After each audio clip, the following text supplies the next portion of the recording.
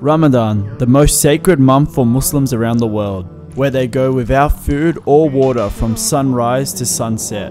Fasting is one of many things to come from Ramadan, to get closer, strengthen their knowledge and devotion to Islam. Also during Ramadan, acts of charity are a must.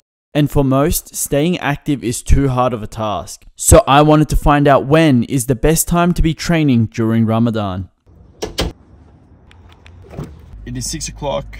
We're on our way to the gym for the first day of working out. I low-key feel hyped, and it could just be the pre-workout. Like,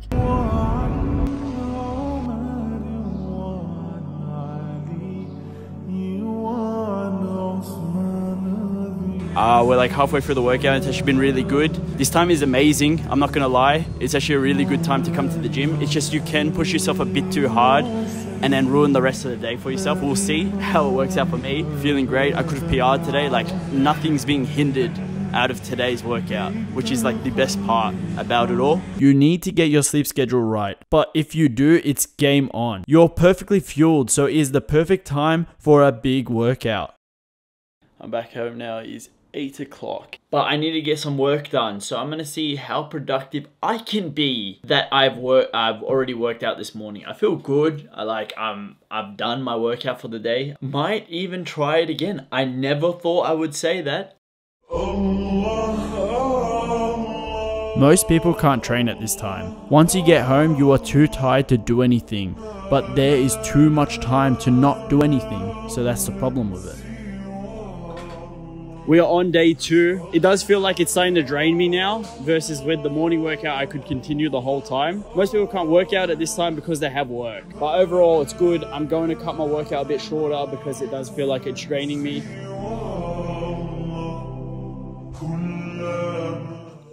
As soon as I got back, I crashed. So because of that, and because I have no want to do anything and there's so much time, I am going to vote this a 4 out of 10. Because it's too long. You come back from the gym and you're too exhausted to do anything, but there's too much time for you to like just watch a movie or play something. Like, you need to get work done, and in that time you're just a bit too tired. So no, I do not rate it, man. I literally jumped on my bed and fell asleep, had a nap. On to the next one.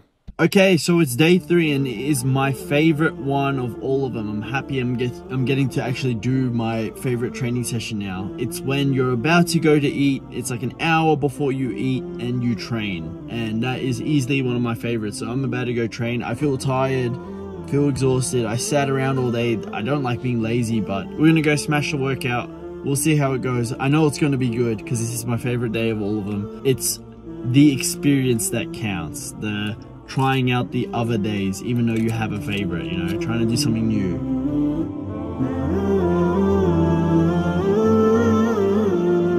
Be cautious with this one though. Because you are so dehydrated, there is so much room for injury. But other than that, it's an amazing time and you can push yourself knowing you're about to eat in an hour or so. Alright, we are done the workout and I have to say it's still my favorite. You can work out really hard, you can give it your all and know you're about to drink and eat very soon. If you can get to the gym at this time, I know it's a struggle to get to the gym because you're so tired. But once you're there, you give it your all.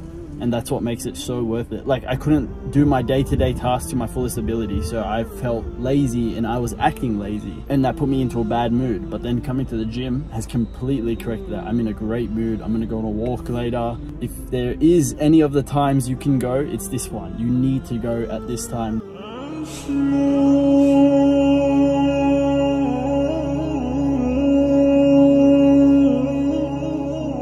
You are very full during this workout, and it's great to be hydrated, but you are very full. Let's be honest, nights are usually spent with family and friends, or even just relaxing from a huge day. So that is why I'm rating this one a 7.5 out of 10. I hope you guys got some insight, some motivation, some will to go work out during that video. I really do hope it inspired you in some way, shape or form. I wish you all a great and successful, blessed Ramadan. If you enjoyed the video, it would mean the world to me if you press the subscribe button and like button.